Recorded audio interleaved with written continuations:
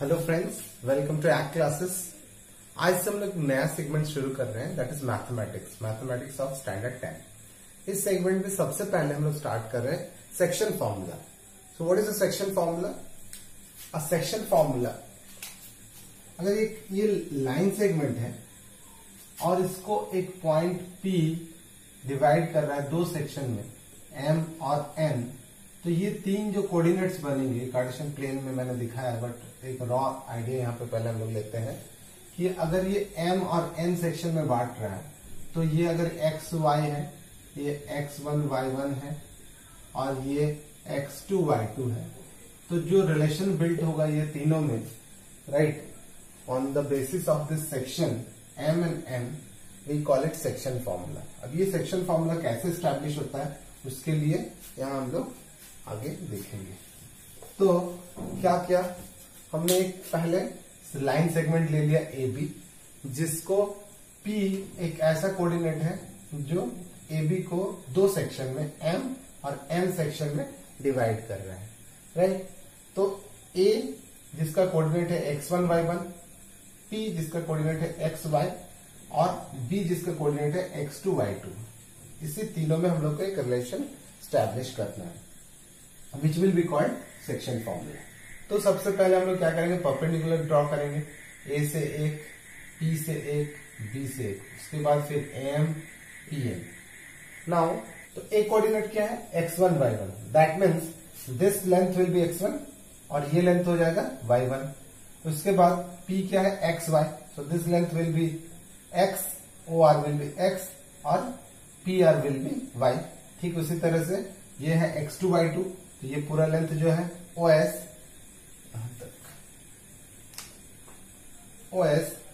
क्या हो जाएगा X2 और फिर ये BS हो जाएगा Y2। ये लेंथ को रिकॉग्नाइज कर लेना है कोऑर्डिनेट के हिसाब से। अब हम लोग दो ट्राइंगल लेंगे, in triangle AMP and triangle PNB, ये दोनों ट्राइंगल ले रहे हैं, this and this two triangles we are taking, ये दोनों ट्राइंगल। अब इन दोनों ट्राइंगल में हम लोग क्या देखेंगे कि ये angle, this angle and this angle are equal, ये दो एंगल क्या इक्वल है और ये दोनों एंगल इक्वल है 90 डिग्री। तो अगर दो एंगल इक्वल है तो फ्रॉम ए प्रॉपर्टी क्या हो जाएगा, a property triangle AMP similar triangle PNB, ये दोनों ट्राइंगल क्या हो जाएगा, सिमिलर हो जाएगा। जैसे सिमिलर हो जाएगा so we can write that by repeated theorem that ये दोनों, इन दोनों का जितने भी साइड्स है उनका रेशियो जो होगा वो प्रोपोर्शनेट होगा। That means AM bye PN is equal to AP bye PB is equal to PM bye BN, right? This upon this, this upon this and this upon this.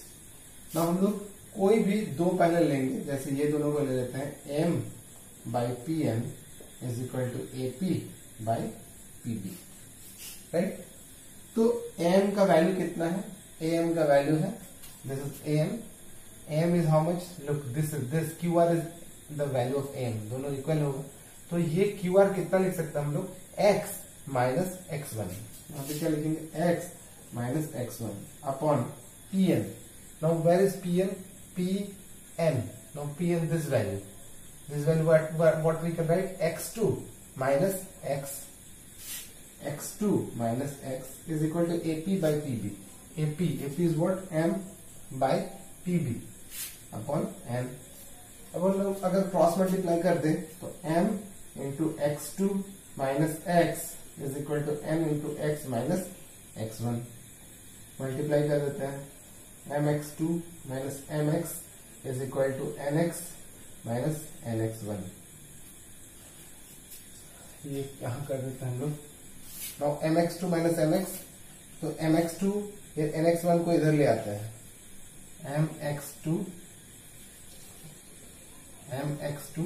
Minus plus MX1 is equal to NX plus MX, that means MX plus NX.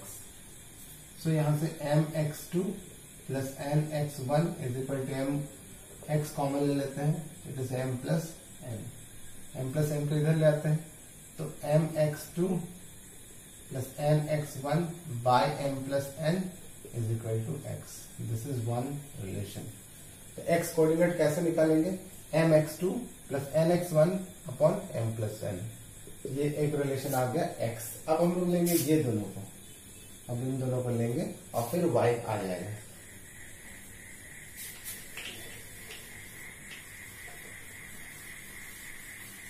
तो क्या था कि AP upon PB is equal to, ये था PM upon BM और MP upon MB whatever. AP by PB that is M by N PM. PM is how much? PM फिर से देखते हैं, ये टोटल Y है, उससे हम लोग को चाहिए ये, तो Y से अगर Y1 माइनस कर दे तो then we will get PM. So it is y minus y1 upon, अब हम लोग को क्या चाहिए bn. तो bn फिर से टोटल है y2 minus this much, so this much is how much y, so it is y2 minus y. फिर से क्रॉस मल्टीप्लाई करते हैं, m into y2 minus y is equal to m into y minus y1. m y2 minus m y is equal to n y minus n y1. Now m y2 plus n y1 is equal to my plus ny. my2 plus ny1 is equal to y common m plus n, m plus n नीचे आ जाएगा, my2 plus ny1 upon m plus n is equal to y. ये दूसरा coordinate आ गया. Now there are to coordinates x and y. तो x आ गया mx2 plus nx1 by m plus n और y आ गया my2 plus ny1 by m plus n. Now by this we can find out the coordinates by which it is sectionalized. और इसी formula को हम लोग कहते हैं सेक्शन फॉर्मूला. ठीक है, तो this is all about section formula.